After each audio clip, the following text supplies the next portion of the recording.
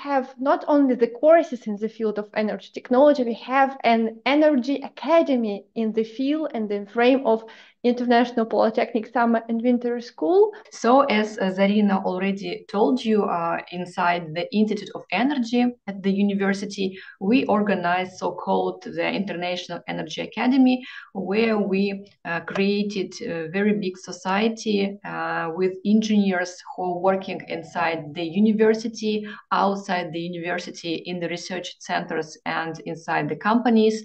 A very big team of volunteers, adapters, and students of our university who are very much eager to speak with different international students, especially in the field of engineering, to have a constant contact with them in order to apply for the international grants, to make the joint publications, and just to maybe drink a cup of coffee and to express the latest news in the energy field. So it's not like only the educational program for us, it is the style of life. And we are doing these types of activities quite frequently, 4 times a year: summer, winter, spring, and autumn. So as I already told you, we are a kind of, let's say, society or like academy of a different kind of specialists, and which is very nice that many alumni of our school, they already found very good job perspectives on the market, on the international market. Somebody already opened their own companies. They sell engineering products, for example, heat exchangers or boilers. Some of them are working in the international, even leading universities, and organize different research activities. And some of them, of course, are working in the modeling of construction of energy units. And inside their engineering courses, all 9 modules, we invite those alumni, graduates from our school, and they give, let's say, the lecture of prestige to say about the experience of the school, about the useful contacts which they found here during these schools activities, and about their challenges which they face nowadays in their companies, in their work. And we organize such a kind of case study and try to solve the current market issue with the new innovation technologies and approaches and modeling programs which we have nowadays in the engineering sector. So this is very interesting kind of activity. Our main objectives are cooperation. As I already told you, it is a kind of net with the engineering all around the world.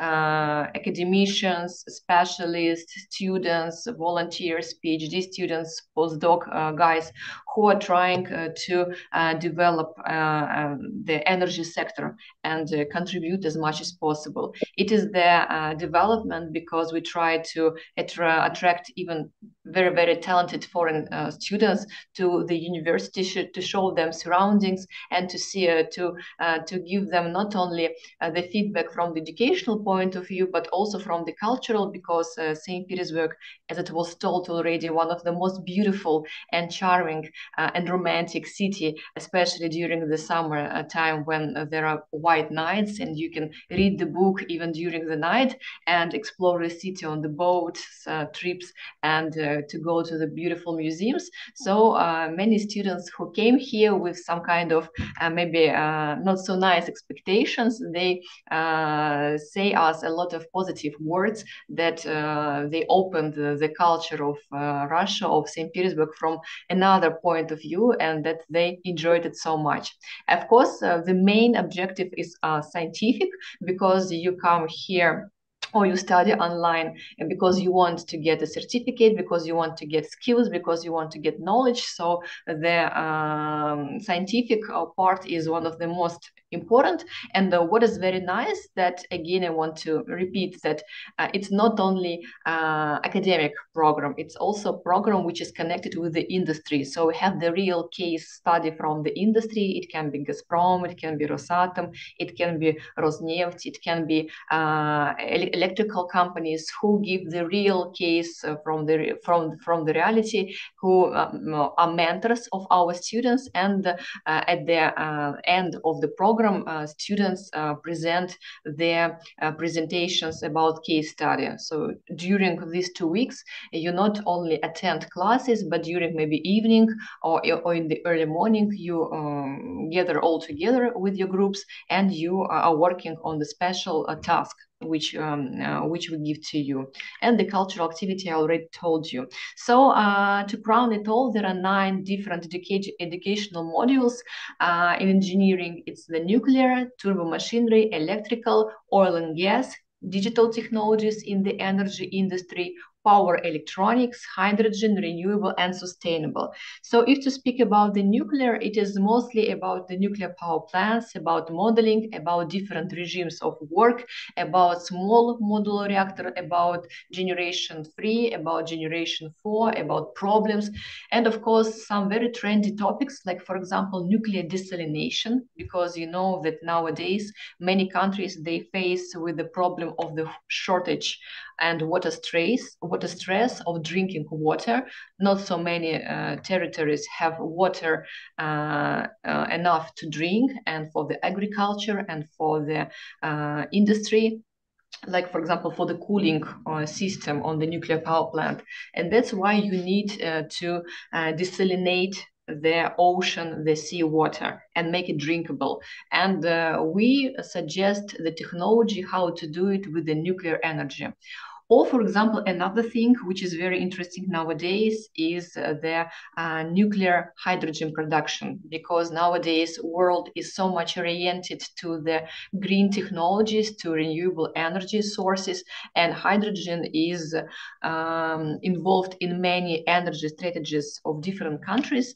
And there is an aim to reach the zero net emissions, and the hydrogen is one of the most let's say expected source of energy. So we can produce hydrogen with different sources, with the fossil fuels, with the renewable fuels, and also with the nuclear. So nuclear hydrogen production is very interesting topic nowadays.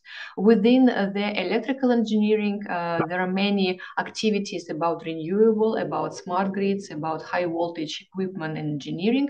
So this is also very big and interesting topic. With the petroleum and gas engineering, students are divided by teams, and they also do the case from Gazprom company, and they are speaking about different drilling technologies, about digital technologies in the oil and gas market, and about basic technologies of well construction and the most efficient explosion of oil and gas. About digital technologies, it is quite interesting topic to see how digital systems and innovations and programs help engineers in the different fields of the energy sector. So we divide it by 4 parts: digital technologies in nuclear, digital technologies in renewable, digital technologies in oil and gas, and digital technologies in electrical engineering. So you attend all of these classes, and you are working very much with your computers in order to understand the simulation, what is the digital twin, and how it helps engineers in their everyday life. With the renewable energy and sustainable, it is again about different kinds of renewable technologies: solar, wind, hydropower, heat pumps technologies, and new innovations in the market. And the last one is turbomachinery, about different types of turbines, gas turbines, steam turbines, micro turbines, hydro turbines, wind turbines, with a different scale, with a different consumption, and the new approaches in the construction and modeling of these turbines. So the academy is quite intensive because each day the schedule is quite tough. So each day you attend classes, and apart from these classes, you also have the cultural program and the case study, which you have to present at the last day of the program. But of course, during the weekend, we try to organize some trips with our students to the surroundings of St. Petersburg and to show the beauty of the city and of the region. Despite the global pandemic, the academy didn't stop to work, and we nowadays suggest two formats of our schools: on campus or online. So you can choose the most preferable for you. Both variants have its positive points and negative. From one point of view, online maybe it's much more easier and you can be switched from different points in the world. But of course, to come here and to see your classmates and professors face to face is maybe much more comfortable, because after classes you can always come to the professor and to discuss with him some questions maybe which you didn't get during the class, or maybe you can ask some about your publications or about your plans for the thesis work. And you know, there are sometimes it happens that students they like so much St. Petersburg that they come here for a semester exchange or even for the whole PhD study to continue to work with the specific professor. So it's also one of the possibility for you. There are many testimonials from students who come here from different countries, from Iran, from China, from Indonesia, from Singapore, from Germany, from Greece. So you will meet different friends from all over the world. And the closest programs is the summer one and the spring one, which we will organize in the hydrogen. So if you are very much interested, please join us. Here is my contact information. Please feel free to send me all of your questions to email or to the common email, which Zarina will tell you. Thank you very much for your time, guys, and you are very welcome to St. Petersburg.